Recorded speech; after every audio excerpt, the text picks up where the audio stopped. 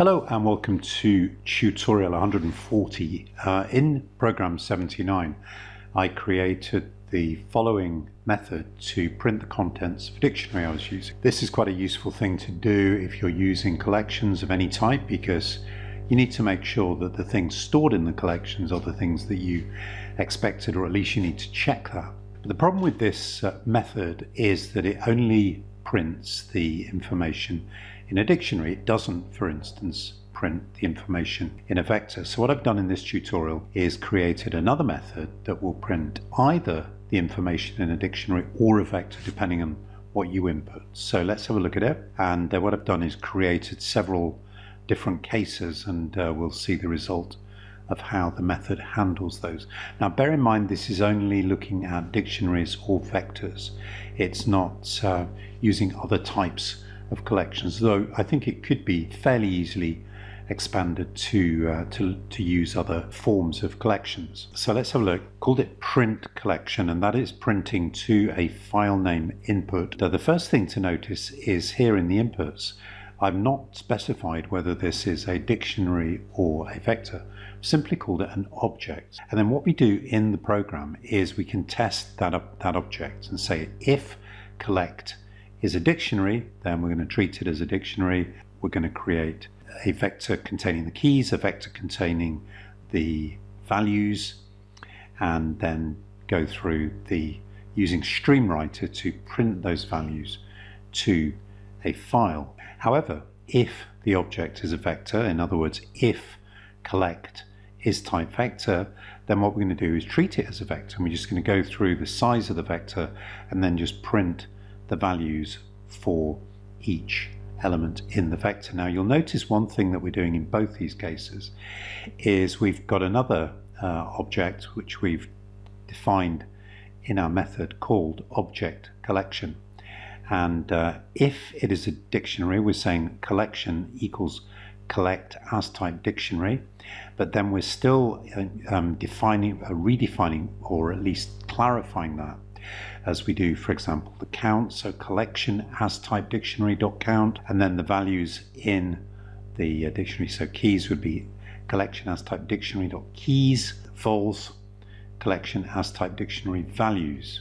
And similarly for the vector, we're saying again collection is equal to collect as type vector this time, but then we're specifying that again as we go through and get information. So to get the count, we're saying collection as type vector dot count, and then similarly when we're going through the individual elements, we're saying again collection as type vector.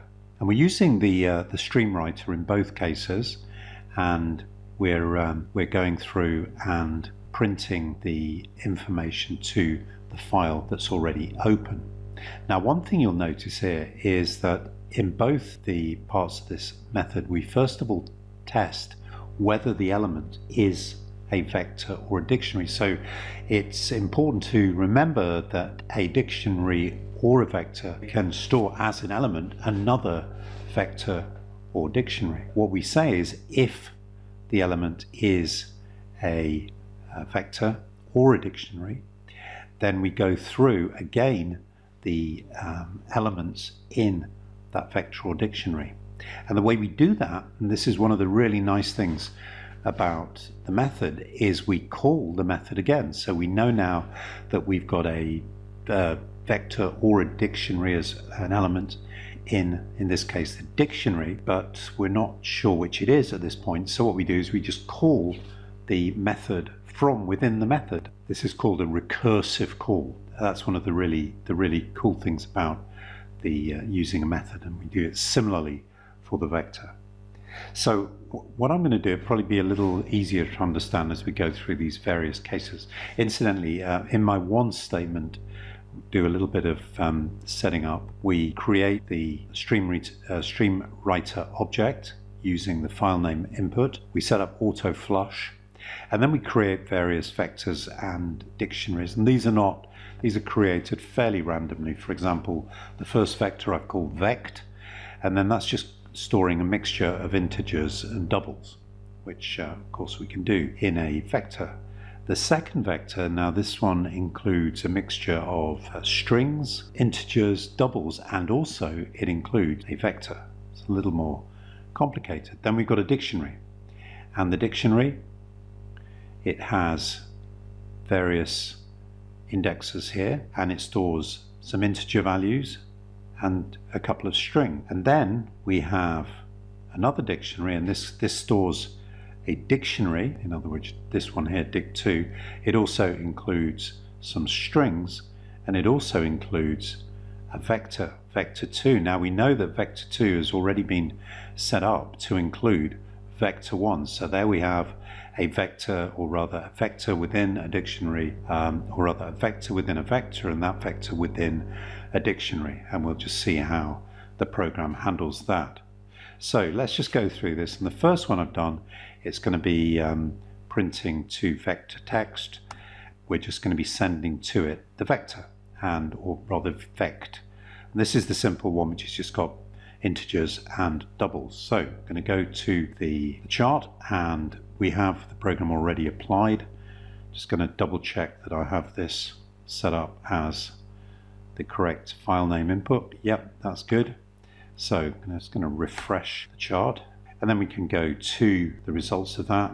Just got it going simply to C. Just double click on that, open this up in a notebook, and you can see that simply we're getting the values: vector 1, 2.03, 4.05, and 6.0.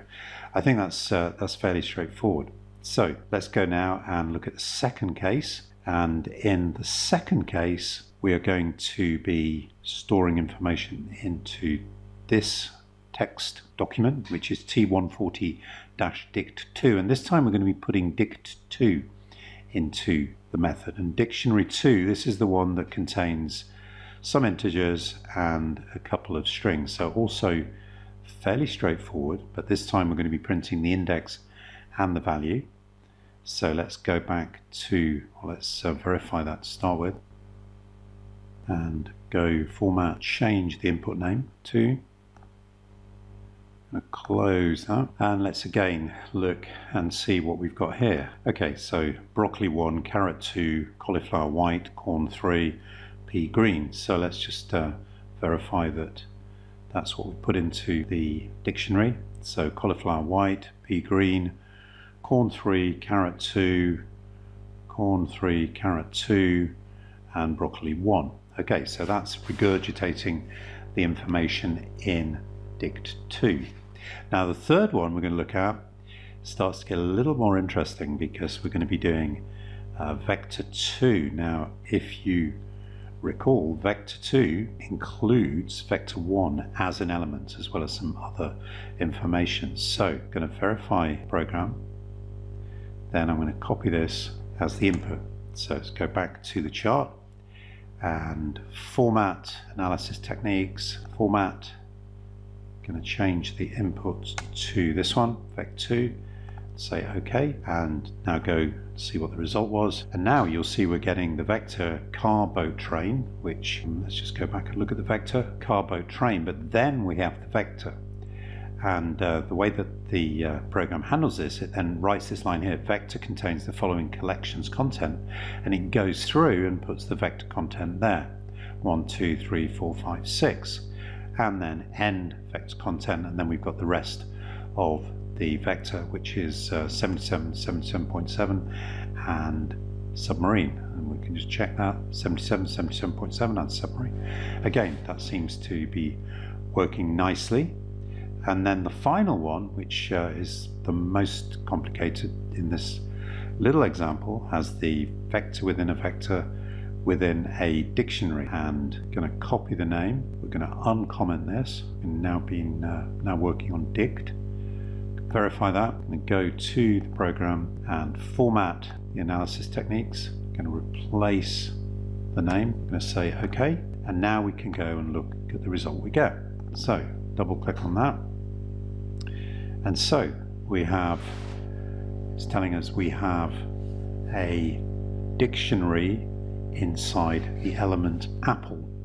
So let's just have a look. see if that is the case. Yeah, indeed we do. Inside Apple we've got dict2, and dict2, if you can remember, is this a crazy thing which has got broccoli, carrot, corn, etc. Let's have a look if that is shown. Yes, it is. So the end of collections content, and then we continue, and we then get banana, which has got vector2 stored in it. So let's have a look how that works. So banana contains the following content: vector car, boat, train, but then of course that vector also contains some vector content. So we do the loop within a loop, and that's printed properly.